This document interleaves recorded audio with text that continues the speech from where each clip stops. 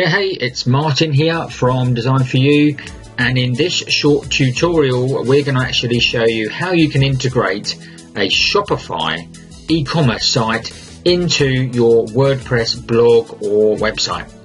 So as you can see, we are on a website here. This is a WordPress website, all about knee pain, and what we're going to do, we're going to integrate a couple of places on the site a product that is associated with this, which is all going through Shopify, so then people can buy direct off of your WordPress blog or website. So let's head over to our dashboard. So this is the dashboard here. This is the back end of the WordPress site. So there's a couple of places we're going to head to. We're going to head to appearance and we're going to head to posts. But first we need to go and check out our Shopify site. So this is our Shopify site. As you can see, it's totally near enough new. We've had a few visitors to it, but that's all. So we're just about setting this up. So what we're going to do is we're going to actually use a thing here down on the left hand side. It says buy button. So we're going to integrate a buy button into our WordPress website. So click on buy button, select a product. We've only got the one in there at the moment, so that's the one we obviously want. Now this takes us to this page here. We've got three options here. We can have it with a general layout. We can have it just as a button. So if you've got images already on your site, you could just integrate the button. Or we can have it as a small template. And that template we can have in various different sizes. Okay, so medium and large. We can center it. We can change on, we can have it as an add to the cart. So you've got a shopping cart obviously, or you can go direct to the checkout, or you can have it as show product details. So you can have it so it says view product. Okay, so we are going to have it as add to cart, and down here we've got the button style and text, so we can change the background color of the button. So we're going to do that just to match our site, and there's a little bit across, so that matches the site a little bit better than what we had before. If you want to be and get it exact, obviously you can go to a color matching site and get the exact color, but I'm only quickly showing you this, so that will do for us on this particular video. So now all we need to do is let's just go back from the button. We need to go to small, so transfer it to small, and we want to generate code. So that now gives us an embed code, so we can copy that to our board. And if we go over to our dashboard, into appearance, into widgets. Okay, so we want the right sidebar. So we open that out, and then we want to scroll down because we want to find the text widget on the side here. So we want to add another text. So just click on it and drag it up. And we want it in the right box below that first text box. And as you can see, it opens it up. And we can name it offers. There you go, and we can then paste our code in here and click on save.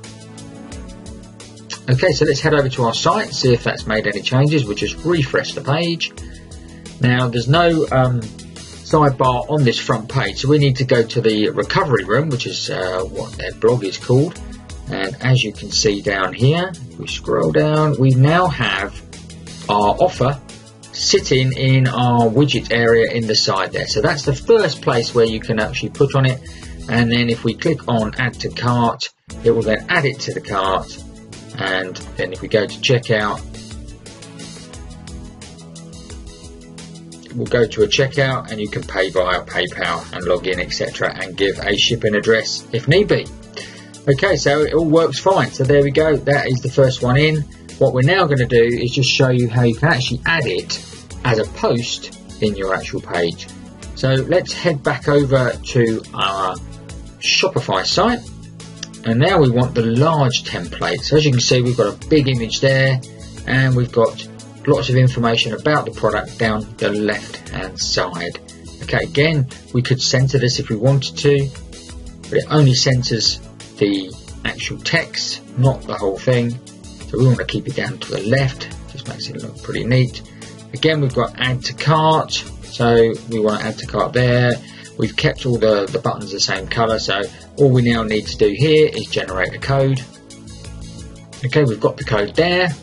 Let's head back over to our dashboard. Now, having saved this, so we can close that down in the widgets, we now need to head for our posts. Now, just to save a bit of time, I've already added a new post here, knee-brace support. We'll edit that. As you can see, there's actually nothing on this post at the moment, so we want to click in the text box there, not the visual. We want to go text, and then we'll copy in our code again.